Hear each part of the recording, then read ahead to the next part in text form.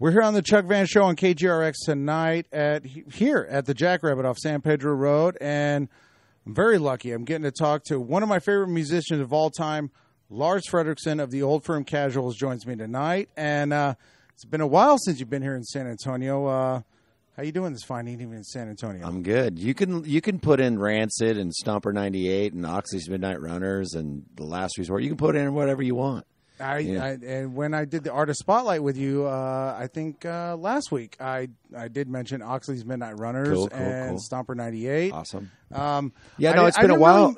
I'm sorry, but go ahead. Sorry. No, I didn't really mention Rancid because most people know you from Rancid. Well, yeah, fair enough. The other things, you know, I wanted to feature. Well, some people think that like I've left. You know, I mean, some people think I quit Rancid and now I'm doing. It's like this band's been going on for 8 years. You know what I mean? I remember getting in the Bastards. Like I would literally say from the stage, "I'm not leaving Rancid. I'm in Rancid. Rancid's not going anywhere. Like we're going to be here for another 20 years." And literally, I swear to God, some kid would come up to me and either go, "Why did you leave Rancid?" And I'd be like, "Dude, did you watch the show? Or you said Rancid's not going anywhere. What is that supposed to mean?" And it's just like, what the fuck are you talking about, bro? You know what I mean? So just to be clear, you know what I mean? You're still in Rancid. Oh yes. Okay. Card carrying member. We've cleared that up. But now, you know, the band you're here with tonight, the Old Firm Casuals. For listeners who might not know, how would you describe the band? It's definitely oi, street punk, rock and roll-y kind of style. You know, I mean, the music I grew up listening to, you know, whether it been, you know, Cockney Rejects or Last Resort or The Business or, you know, Foreskins or whatever it was, you know, that was like my Ramones kind of thing. You know what I mean? So, I mean, I did love the Ramones too. But that was kind of the music that really kind of grabbed me and pulled me into this thing, you know, that I've been doing now since I was basically 10 years old. My brother was a skinhead. So, you know, I got exposed to the whole thing through him and, you know, his buddies. So, if I were to describe this band, it's basically it's my interpretation of the music I grew up listening to, just like Rancid is, but this is kind of all my kind of own thing. Like everybody does take part in writing the songs, but like the I guess if for lack of a better term, the vision of it, I guess it's an oi band, you know. And with an oi band and, you know, like skinhead punk rock or whatever, people that may not know about the culture or the scene might look at it as like maybe a negative connotation. I don't know. What would you say to somebody who's dumb and doesn't know the culture? Well, might look at it. You know, I don't know. I don't know how you could be dumb in today's world. You know, I know that there are a lot of dumb people. I mean, when you're celebrating things like the Kardashians and fucking American Idol and all that bullshit like that, you know, you celebrate like this celebrity shit. That's the stupidest part about America, in my opinion. But I think that like information is so accessible now just because of the internet and TV and so on and so forth. Like, you literally can go educate yourself about any sort of thing. You know, I mean, the skinhead thing started in the '60s with, and the soundtrack was Jamaican music, reggae. You know, that's where the term skinhead reggae comes from. And it was a very blue collar thing. It's very blue collar, very working class. You know, and where I grew up, you know, in Campbell, you know, we were fucking working poor before there was a term. You know what I mean? So the street music, I always gravitated to like the hardcore kind of rock and roll, whether it was like, you know, when I was 4 and 5, I loved Kiss because it was like the most shocking thing, you know? And then as I got, you know, then it was like AC/DC and Cheap Trick and then the Cars. And then, you know, me and my brother watched Rock and Roll High School in 1978, 79 or whatever it was. And then a buddy of ours, Joe Linehan, who was a skinhead from Leicester in England, had moved into our town. And that's kind of where we got turned on to the whole skinhead thing, you know, and all the punk shit. So, and little, you know, and then that was when the heyday of all the oi stuff that was happening. Foreskins, Last Resort, Cockney Rejects, The Business, blah, blah, blah, blah, blah. The list goes on and on. But for us, it was just, you know, it was our music, you know, I mean, it was like a lightning bolt, you know, like a lightning bolt hit me. Like, oh, there's people that feel the same way I do. Mm-hmm. They just have different accents. You know what I mean? So, you know, it was for us. It was our music. It was our thing. You know.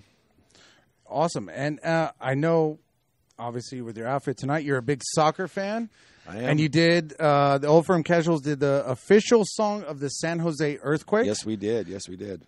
What actually got you into soccer? Actually, it was my grandfather. My mom and dad got divorced in 70, I guess it would have been 73, 74. And my mom was a Danish immigrant. So she's not even actually an American citizen. So I'm basically first generation American, right? Mm-hmm. And when they got divorced, I moved. We went over to Denmark because my mom didn't know if she was going to just keep us over there. My dad was pretty abusive, alcoholic, you know.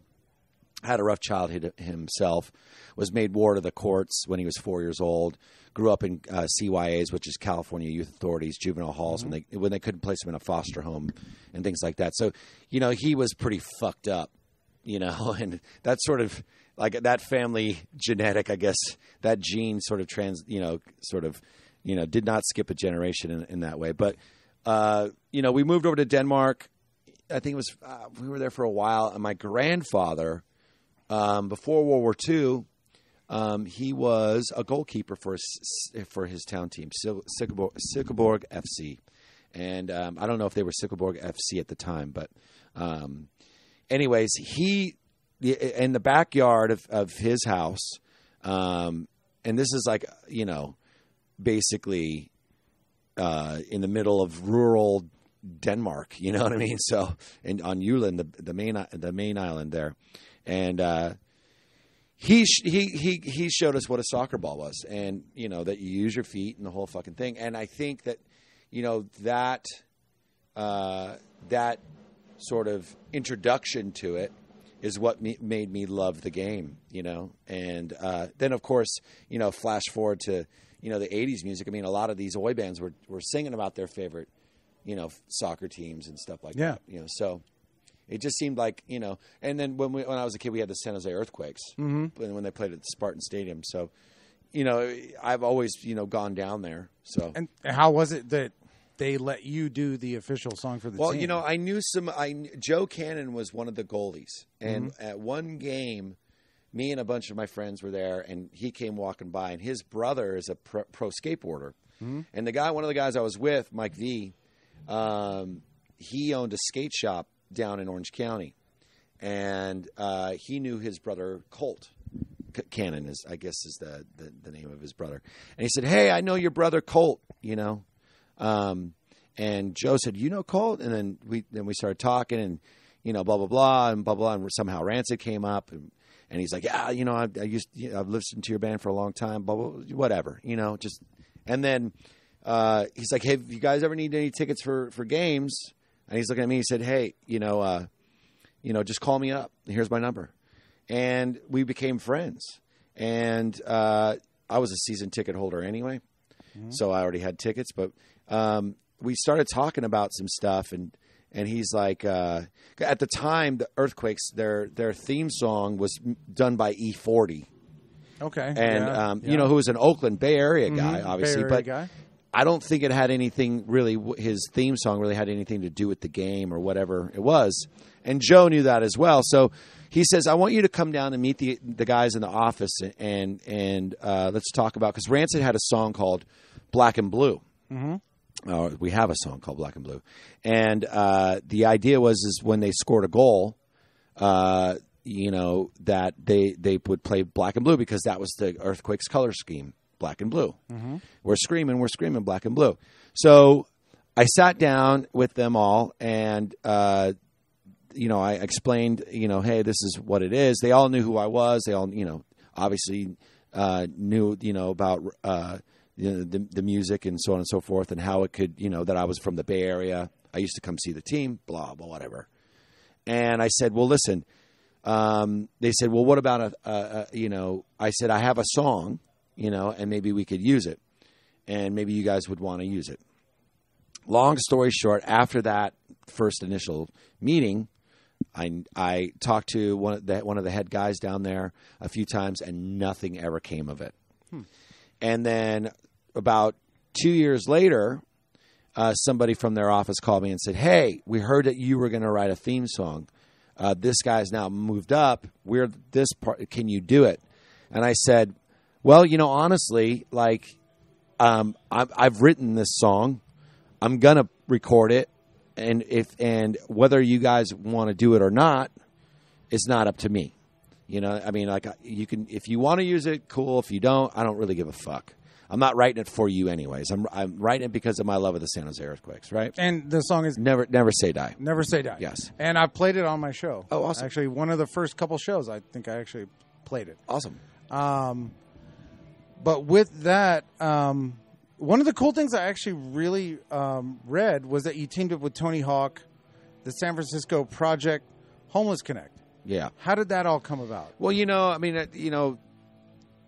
that's some really kind of personal stuff for me, and I don't really share that too much because it's something I believe in, and I don't really want to get in it too much because it's not something about, how do I explain it? It's very personal to me, and I don't really wear it. I just kind of do that kind of stuff. Off the radar, kind of, yes, if you will. Because, so that's all I can really say about that. And, I was looking at your sneakers. I'm a sneaker collector. Yeah, right. I've looked at your Instagram. You're a big Adidas guy. Yes. What are your favorite pair of Adidas that you own? Oh, shit, man. My wife teases me. She says I got more shoes than Imelda Marcos, You know what? My girlfriend says that. Me too. I've always loved Adidas, you know what I mean? That was kind of, I never had money when I was a kid to have them, So, I mean, maybe you were lucky you got a pair of Sambas, and because they were cheap, they were like $25, if not less, but favorite pair? Collaboration with whatever team. I've always loved the way that the Bermudas are. The Bermudas are sick. Some of the Topangas are cool. I love all the Special drops, especially the ones of recent. I actually went down to that shop in Argentina and met Carlos. I saw that on Instagram. Yeah, and he was cool, man. He was super cool. And I actually bought because they made him a model, with the Argentina colors. So that was the only size they had, because I got a big foot, right? So it's like, finding a size. His store got basically cleaned out after that documentary came out. Yeah. And my buddy Skin, who works at Adidas, head of the skateboard department, he was the one that hooked it all up for me. So through a buddy of mine, Gavin O'Brien, who you sang for the Faction. Mm-hmm. Old skate punk Caballeros band. Yes. Well, see, me and Cabby, we grew up together. That Winchester skate park was right around the corner from my house. So I used to go watch Cab skate, Peters, all them dudes, And I was, when I was growing up, the Faction were kind of the big deal. There was Faction, Los Avidados, Ribsy. And there's actually pictures of me sitting in the kick drum when I'm about 10 or 11 years old, when the Faction's playing their set. The Necros played this backyard party at Ronnie Tannehill's house in Campbell, and the kick drum kept moving, and they put a cinder block in it, and it kept moving. So they just stuck me in there, and you can. There's pictures of me. You were the weight. Yes, you were the weight for the kick drum because I was small, But no, I've known Cab for years. And one thing I will say about Cab, he was always the most humble, genuine dude. But me and Gavin, we go to a lot of Quakes games together still, because Gavin and my brother Robert, God rest his soul, were really, really close, So, I grew up going to see I saw the Faction's first show, I saw all those bands play hundreds of times.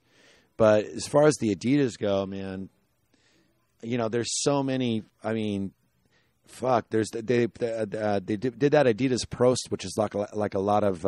It's like a trim trap, and those are the most comfortable ones I definitely have. So you're not wearing Yeezys then? No, hell no.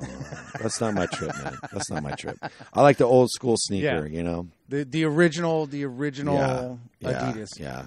And, we've talked Rancid, Lars Fredriksen, the Bastards, Stomper 98, Oxley's Midnight Runners. Yeah. What's next on the horizon for Lars Fredriksen? Well, the Stomper 98 record just kind of came out a couple months ago, so I'm going to go back over in August and do some more touring with those guys. Oxley's, we're actually recording in July, a little after July 4th, in the Bay Area. So they're going to come to me this time, because normally we would always go down to meet Mike and Dave, and me and Jesus would go to Phoenix. Easier, but then something happened with the studio. Fuck you, Butler. He didn't have the time that we could all go in. So I was like, fuck it, can we do it up here? Because I got an engineer, Michael Rosen, same guy does Casuals, and did a lot of those Rancid records. So we'll do that, and then the old firm's going to go in and do a new record. Should be out next year. I was saying, you've done a lot of EPs with Old Firm. Oh, a lot. Are you doing a full length anytime soon? Well, we did the full length that This Means War. The thing about it is that we never it was either time or money. And so, we put out the Butcher's Banquet, which was 7 songs. But there was 11 or 12 recorded, but we didn't have the time. Because Casey plays in Cro-Mags. As you know, I play in fucking 100 bands. And so I was just like, this is pretty concise and pretty cool for where we are. And I never thought, I don't think it's that important to put out a record every time. I think if you're just doing it, just put out what you have. Yeah, just put out an EP. Yeah, 2-3 songs. I love keep doing it. I love EPs and shit like that. It keeps people interested because you're 100%. putting shit out every couple months, every few months. Exactly. And then Wartime Rock and Roll was the last one that we did on Rebellion Records out of Holland, and so we it's definitely time for like a full length though, because I've got a bunch of fucking songs, and there, like I said, there was 4 or 5 songs that got left off of the Wartime and the Butcher stuff that we'll probably go back to, because they just weren't as refined, and like I said, time constraints. We had a plan to tour Europe, and and England and stuff. I said, I want to have something new. And so we just decided as a group, like, well, what if we? And it was a process to go back and forth. Kind of, what are we going to do? Are we going to? Do you want to just we either, if we do this full length record, then we won't have anything while we go over there. Yeah. So. And with the show going on tonight, what can we expect from the show? Well, I hope a lot of fun. This is the last little show with LCB, which is, I'd love to tour with those guys all the time because they're a great bunch of dudes. I've always been a fan of the Lower Class Brats. I first heard them, and I was just like, these guys are the shit. They've been around for a long fucking time. They're a great bunch of dudes. They've gone in through a couple different, obviously some different changes with the band and stuff like that, band members and stuff, but their music always is consistent and gets better and better and better. So for me, like, I'm that's the only bum out, is that I won't be able to do any more, and this is our first time to Texas, and it's been great. I honestly didn't expect the responses that we've had, and it's been really cool because you don't really know. We've the only state that we've played outside of California. Well, we've done a few other states, but we haven't done like a U.S. tour before. We've played in like New York. We've played in Massachusetts, Arizona, California, and Illinois. And I think that's pretty much. Was there one? Oh, and yeah, no, it was all. And we played a few times. Yeah, so those are the only states we've actually really played in, So, so you don't know what's going to happen, because the first time you go through to a town or whatever it is, that maybe people are more checking you out. Yeah, and that's why I'm listening to music online and all that, and I dug the music, and so when I saw y'all were coming, it was like, I'm going to promote the shit out of this show, just to get as many people out here as possible to hear some good fucking music, Well, thank you. Yeah, we're going to do 45 minutes. We'll do our best, and hopefully people will enjoy it, and that's all you can hope for. I'm going to be doing this till, you know, forever, as long as I can, you know, as long as I'm physically capable of doing it, I'll make music. I mean, I've been doing it and been in the scene at this point, three quarters of my life. Wow. You know, I mean, it's since I'm going to be 47. 10 years old was my first show. And then since I've been 16, I've been playing in bands, you know, so, you know, this is what I do, you know. But thank God my kids, you know, grasp and understand what I do. And my wife, I got a very good, you know, solid foundation at home, you know, and I'm a family man, you know, that's something that I really enjoy. But, you know, coming out and being able to do shows like this is where my heart is, you know? Yeah. Not taken away from anything, from any other band or whatever else I do. And I've played all different kinds of places. I've played stadiums and I've played shitty clubs with no monitors and, you know what I mean? Yeah. I played them all. I played squat. I've played anything that you possibly could think of. I played on the back of a truck. I've played in someone's backyard, in someone's front room, and, you know, in the Munich Olympic Stadium in front of 120,000 people. You know, I've had all those experiences. Thank God. You know, I'm very grateful and lucky to have had those experiences. But the things that I remember the most are these types of shows. Yeah. These are where my heart are. The more intimate, like, yeah, man, getting close with the fans and talking to people. I mean, to me, this is my scene. You know, it's not. I don't even. That is, you know, I've got so many people that are friends over the years, and this is what we've dedicated our lives to. You know, so to me, I'm no different than anybody who comes to see us play. You know, that's the way I kind of see it. I don't really think of people as fans or anything like that. I just think we have that commonality, you know what I mean? And that's the only thing that I've ever really, you know, yearned for in my life is that commonality with people when it comes to music. Because music was always the most important thing. And music always brings people together. And amen, you know? And, you know, I like to think of myself as just a, you know, a kind of family man, you know, that enjoys this music. You know, I love my family. I love my friends. You know, I love the music I make. It's the only thing I've ever had and the only thing I've ever got. You know, and I've never taken a handout from anybody in my fucking entire life, and I don't owe anybody anything. And you know what? And that's, to me, is success. It is. You know, so, and I'm not embarrassed of anything I've ever done. I'm completely and utterly proud, and I'm fully fucking accountable. And I don't really give a shit what anybody thinks, good or bad. And I'm going to be doing it. So whether you like me or not, I'm here, so to speak. You know, with my shoes on, my Adidas. You're Adidas. Yeah. You're Adidas, and you're playing music for the people that love it. And hopefully there's a lot of people here tonight. Oh, hopefully. And I got to say, Lars, it's been an absolute pleasure. Oh, man, pleasure having you on the show, getting to sit down and talk to you and talk about sneakers. Yeah. Talk about music. Skateboarding. Talk about soccer. Skating. Everything. Everything. Yeah. Right on, man. Well, I appreciate you you having me. And thanks for all the support. Awesome. Really do. Appreciate it. Thank you for being here. Oh, thanks, man.